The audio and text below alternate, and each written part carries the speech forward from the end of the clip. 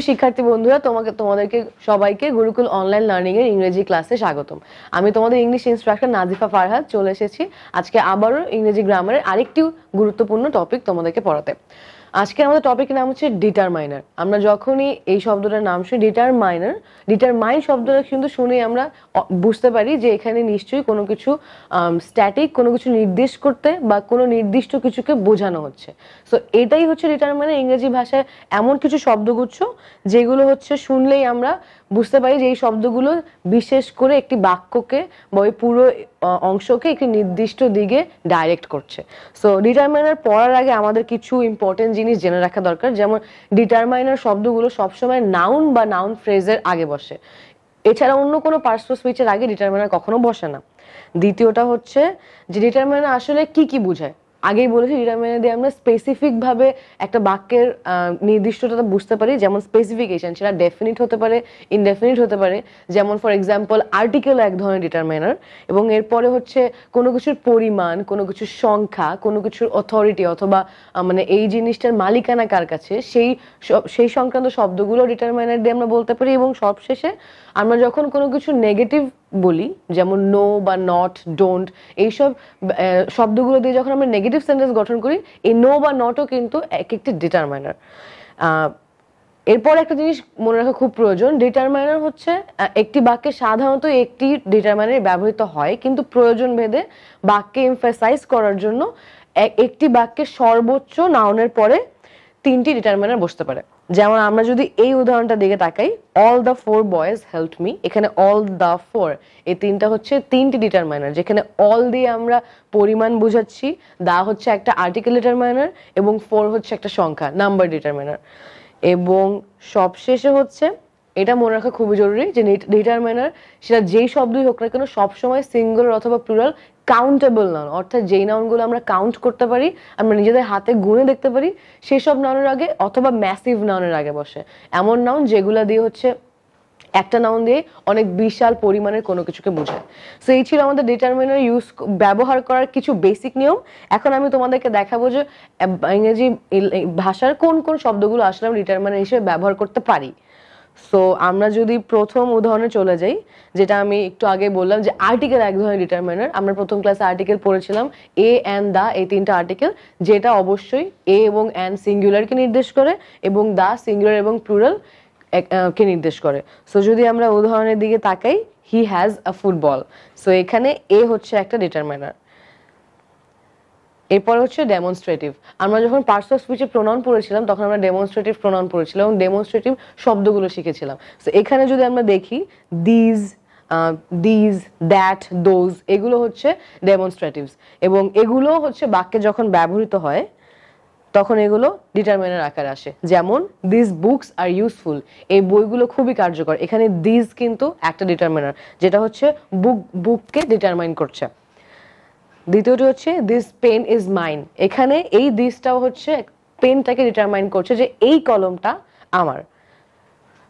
পরবর্তীতে possessive, English ল্যাঙ্গুয়েজে এমন শব্দগুলো যেই সব শব্দগুলো শুনলে আমরা ডিরেক্টলি ওই শব্দগুলোর সাথে রিলেটেড জিনিসগুলোর অথরিটি বুঝতে পারি। যেমন মাই, hour, your, there, his, her, it's, অথবা অন্য কোনো একটা নামের সাথে অ্যাপোস্ট্রফি এস। যেমন আমার নাম নাজিফা, সো নাজিফাজ, এই নামগুলো, এই শব্দগুলোকে আমরা পজেসিভ হিসেবে ধরি এবং এগুলো এক একটা ডিটারমাইনার।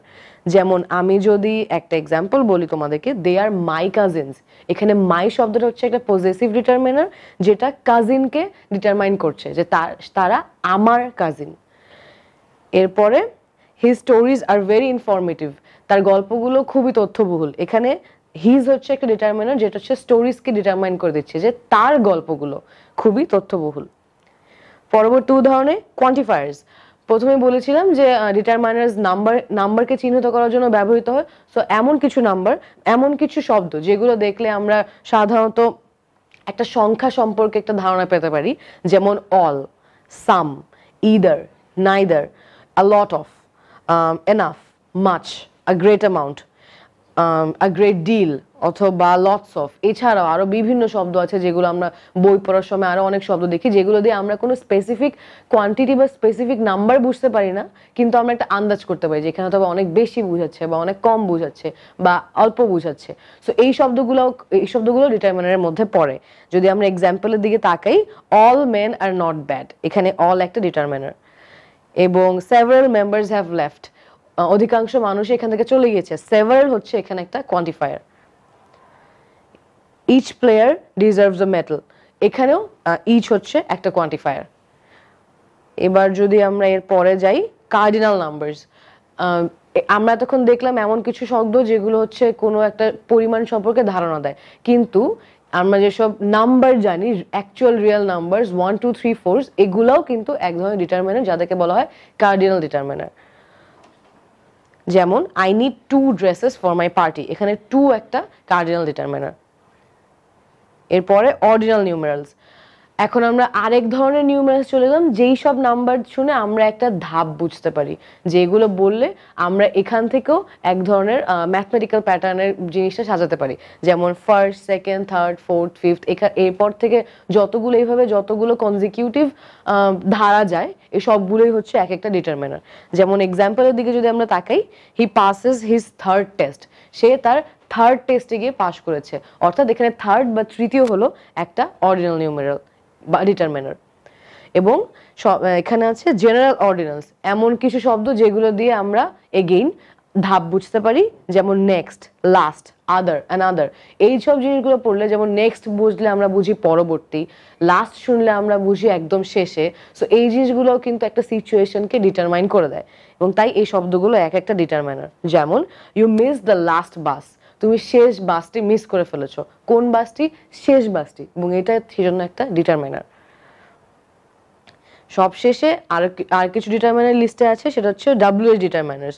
যেমন WH দিয়ে যেসব ওয়ার্ড শুরু হয়, what, which, whose, wire, when, এই শব্দগুলোতে যখন আমরা বাক্যের শুরুতে আমরা ব্যবহার করি এবং প্রশ্ন শুরু দিই, সেগুলো হচ্ছে এক একটা ডিটারমাইনার। যেমন what time will you B arriving, তুমি কখন আসবে, এখানে টাইমটাকে ডিটারমাইন করে প্রশ্ন শুরু দিচ্ছে হোয়াট, এবং তাই এটা একটা WH ডিটারমাইনার। সো আজকে আমাদের ডিটারমাইনার নিয়ে ক্লাস ছিল এতটুকুই। আশা করি এই ক্লাসটি তোমাদের কাজে আসবে এবং তোমরা পরবর্তীতে এগুলো ইউজ করে, এগুলো ব্যবহার করে, এগুলো আরো বেশি প্র্যাকটিস করে এই জিনিসটাকে আরো বেশি ঝালাই করে নিতে পারবে, যাতে তোমরা যখন এরকম কোনো শব্দ কোথাও পড়তে গিয়ে বা লিখতে গিয়ে দেখো, তখনই বুঝে যাবে আসলে এগুলো একটা ডিটারমাইনার ওয়ার্ড, যেগুলো দিয়ে যখন তোমরা বাক্যে ব্যবহার করবে তখন তোমরা এগুলো আইডেন্টিফাই করে কোনো কিছু এক্সপ্লেইন করে যদি ডিটারমাইন করতে চাও, সেক্ষেত্রে এই ওয়ার্ডগুলো ব্যবহার করতে পারবে। সো আজকে আমাদের এই ক্লাসটা এতটুকুই। আমি তোমাদের ইংলিশ ইনস্ট্রাক্টর নাজিফা ফারহাত এখান থেকে বিদায় নিচ্ছি। পরবর্তীতে অন্য কোনো টপিক নিয়ে অন্য ক্লাসে দেখা হবে।